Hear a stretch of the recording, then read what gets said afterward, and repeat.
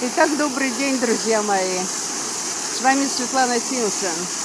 Сегодня 15 мая, и у нас поход моей семьи в музей воды в Санкт-Петербургский водоканал. Водоканал Санкт-Петербурга. Вот такой великолепный фонтан.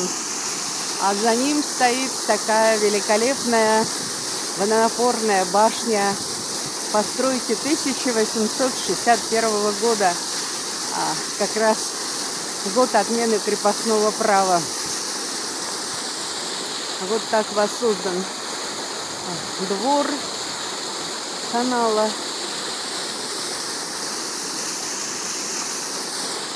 Погода у нас, как всегда, наша, ленинградская, питерская. По-русски это означает дубак полный. Очень холодно. Еще вода. Ну, вот так. Идем в музей. Мы находимся сейчас на территории музея воды. Это самый центр города Петербурга. Шпалерная улица.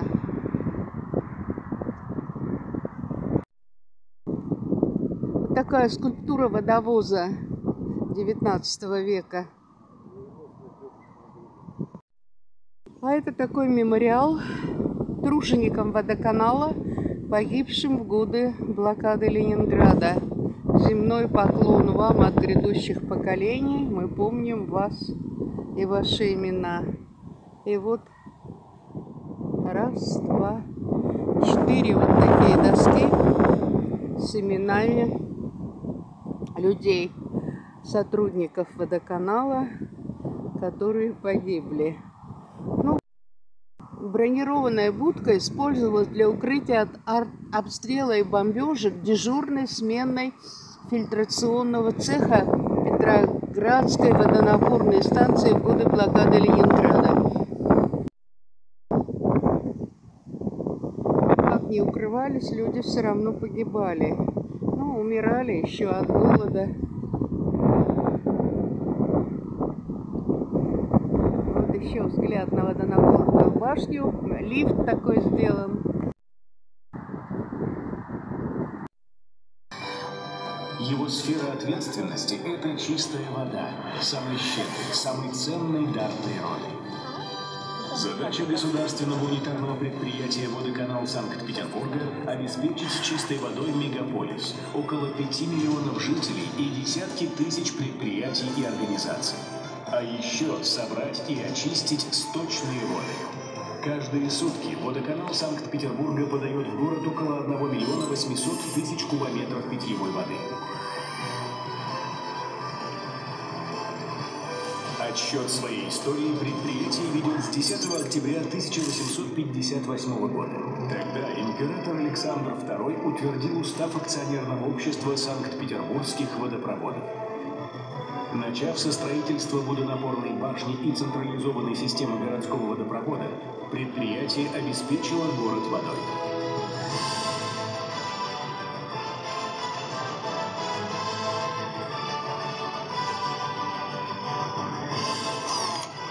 Сегодня в систему водоканала входят 9 водопроводных станций, 15 канализационных очистных сооружений, 3 завода по сжиганию осадка сточных вод, 2 завода по производству гипохлорита натрия. Протяженность канализационной сети свыше 8000 километров, а длина водопроводных сетей более 6800 километров. В сумме трубопроводные высокие экспертные оценки в России и за рубежом. В Финляндии улучшение очистки петербургских сточных вод назвали достижением мирового уровня.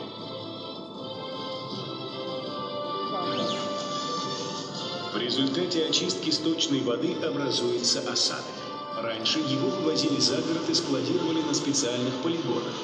Первый шаг к решению этой проблемы был сделан в 1997 году, когда на центральной станции аэрации построили первый в России и СНГ завод по сжиганию осадка.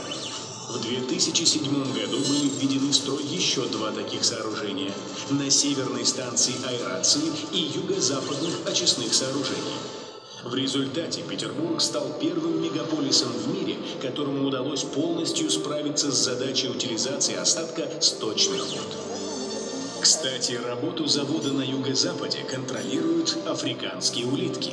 Они являются индикаторами качества воздуха на границе санитарно-защитной зоны завода. Здесь же, на юго-западных очистных сооружениях, внедрена еще одна система биомониторинга. За качеством очищенной сточной воды следят раки. Летом австралийские, зимой местные, невские.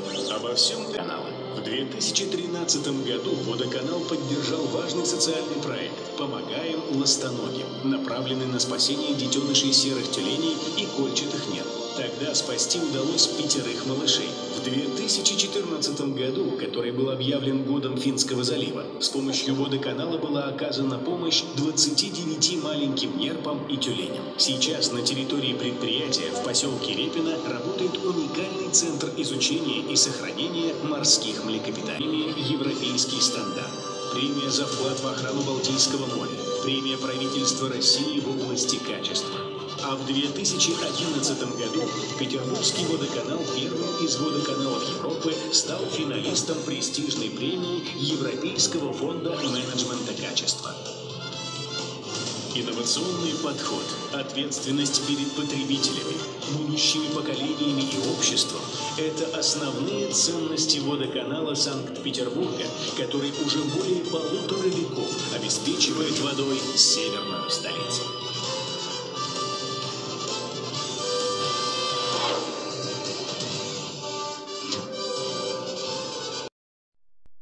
Выводы после этого фильма.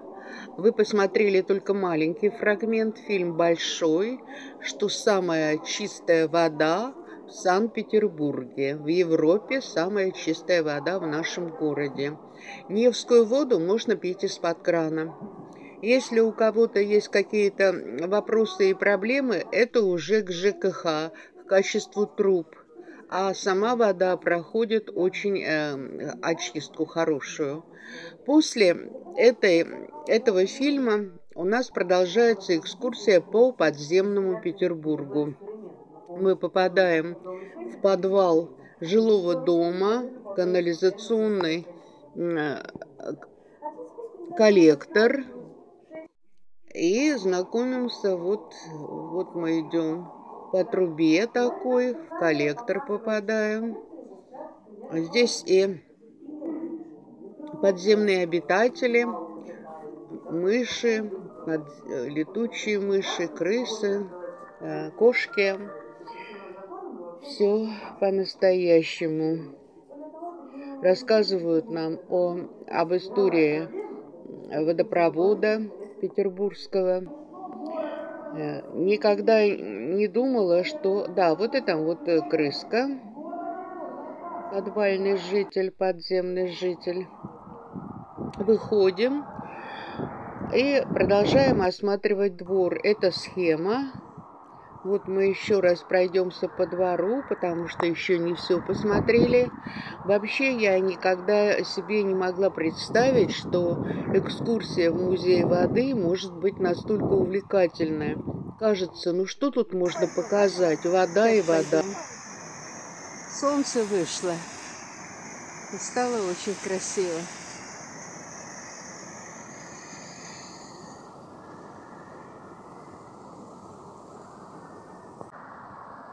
Павел Иванович Полибин,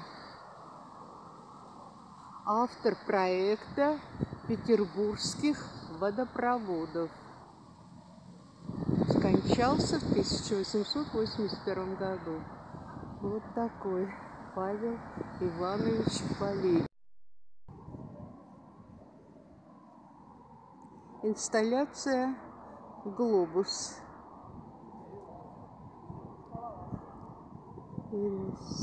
Инсталляция «Глобус». Очень мало у нас пресной воды, а 70% земного шара – это соленая вода морей и океанов. так, чтобы я вот это помнила. Еще один фонтанчик. Дорогие гости нашего города, если вы будете в Санкт-Петербурге, обязательно посетите этот очень интересный музей.